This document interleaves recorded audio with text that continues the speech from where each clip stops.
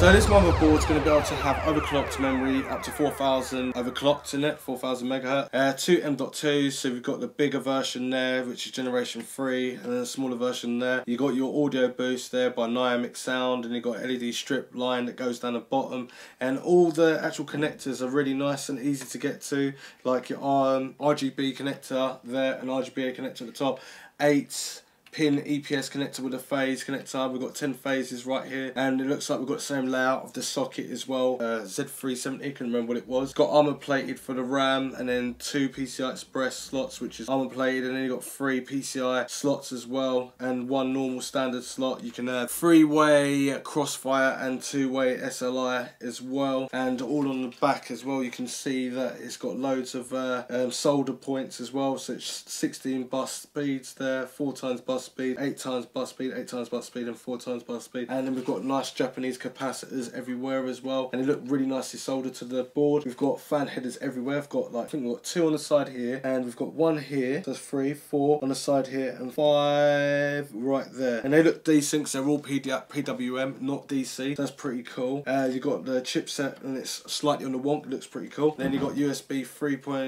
3, sorry, on the side there, and USB 3 on here, and this looks reinforced and doesn't look like it's going to break or anything like that. Normal standard 24 pin, and then you've got a Corsair link at the top there. If you've got Corsair products, you can connect it up, and you also got the thermal pad underneath as well, the M.2, and you've got a nice little chip, and it just looks really nice. And then you've got all the nice connectors that are really underneath, and it's just easy to get to if you've got like the holes drilled out of your case, and also at the top for the EPS connector. And it's better than having 4, or no, not 4, like a 4 EPS connector or a 6-pin EPS connector and an 8-pin as well. You just got 1 with a phase right next to it for better overclocking and stuff. And the bracket looks really nice with a carbon look as well. Yeah, it's a really, really nice looking motherboard. I do actually like the look of it. But it won't work with Skylake, and it won't work with Kaby Lake. It's totally different, so what are you going to do? So on the back, you got the old PS2 connector for your keyboard and mouse, 2 USB 2s on the back there, display port. We've got USB A and C, and this is up to 10 gigabits per second. We've got 4 USB 3.1s on the back there as well, and then there's normal type Haze, and then you've got a HDMI port, and then you've got a gigabit infinite port, and we've got a spiff out, and then we've got 7.1 surround sound. Right, so anyway, Z170, Z270, and this is the Z370. Obviously this is the flagship motherboard, and you can't go any higher than the 8700K on this motherboard, but yeah, Core i3 is coming to it, where it's going to be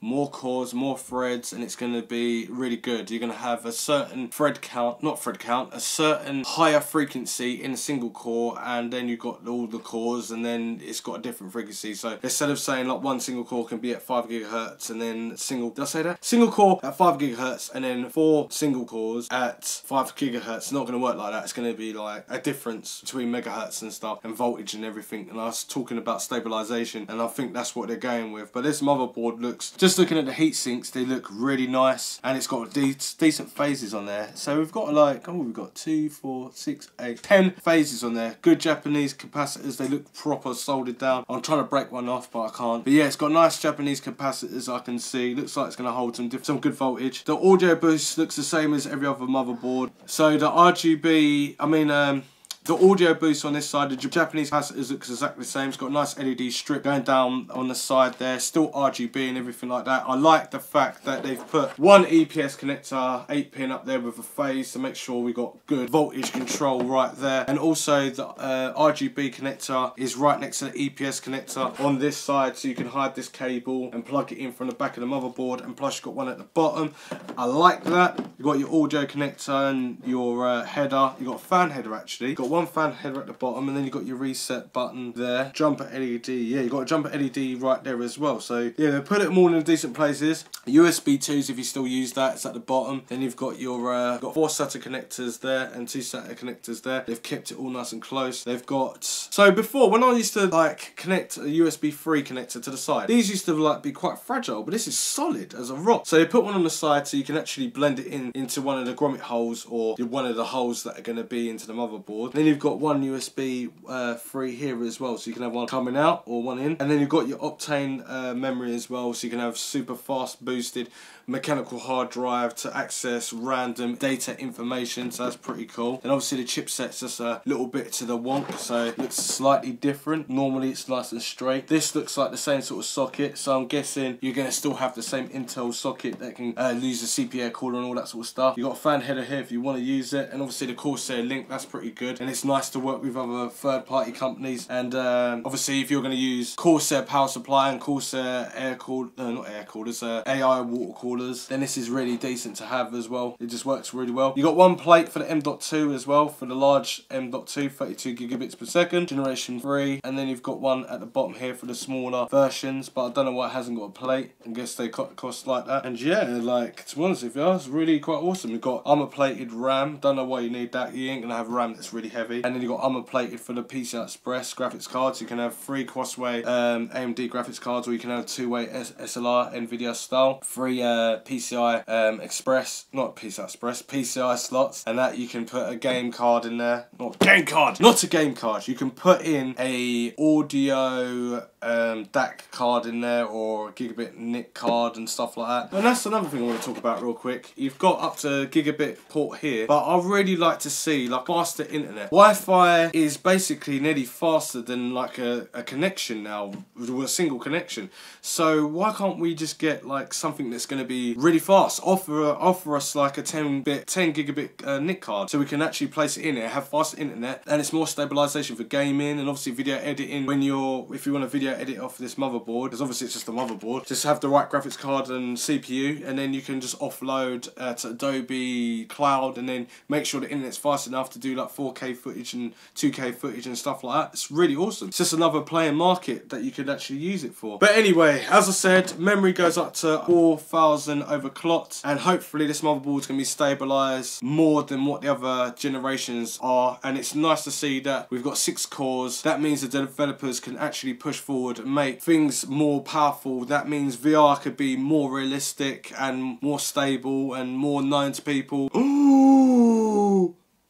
So you want to know about the information about this motherboard? Well, it's not going to be available to October the 5th, but there is a performance qualification thing that I've got here by MSI, which has tested the 8700K already in this motherboard, and they've also tested the 1080 Ti. So I can give you kind of the results that you should be expecting. That's pretty good, because I don't think anyone else has done that. But hopefully I won't get sanctioned for even saying this. But anyway, so this motherboard has a 3D Mark Firestrike extreme score of 13,597, graphics score 14,513, physics score 19,457.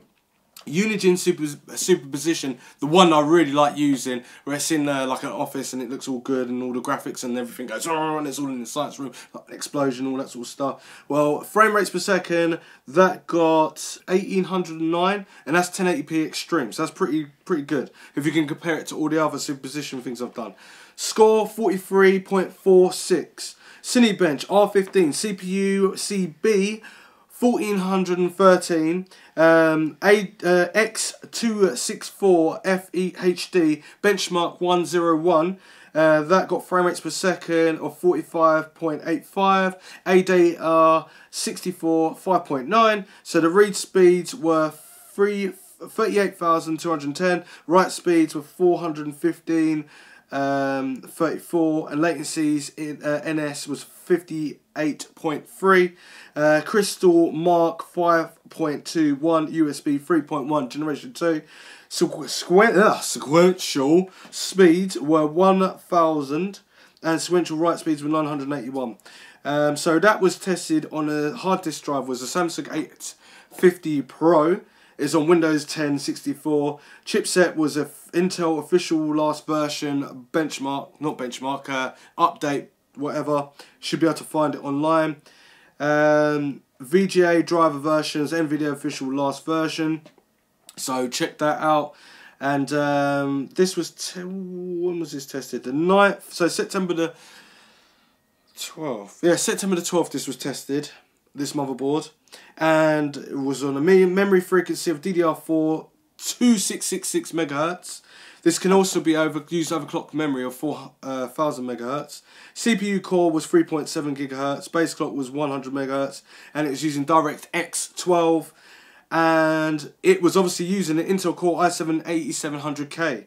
And obviously that's an engineering sample, and it's using memory gelid DDR4 266 megahertz, which I went through it, and then obviously the graphics card 1080 Ti Pro. Now that's pretty good. I'll say that's pretty good. After looking at the results from what I've seen here, I can compare it to AMD and stuff, and I could say that I want to do single core performance. I'm going to take 2 cores away from the 6 core 80, what is it called? I can't remember now. 8700K. I'm going to make it as a quad core processor, test it against the 6700K and the 7700K, and then obviously put them all together in a lovely benchmarking, bathing, easy to read, and then see what the details are. But I can't go any more than that because I haven't got the CPU here, and I'll test it when it comes to it, and probably test it with different motherboards. But anyway, that's Coffee Lake. That is Coffee Lake for you, and come on, man, that's pretty good. That's pretty good. Just check the results, what I've just said.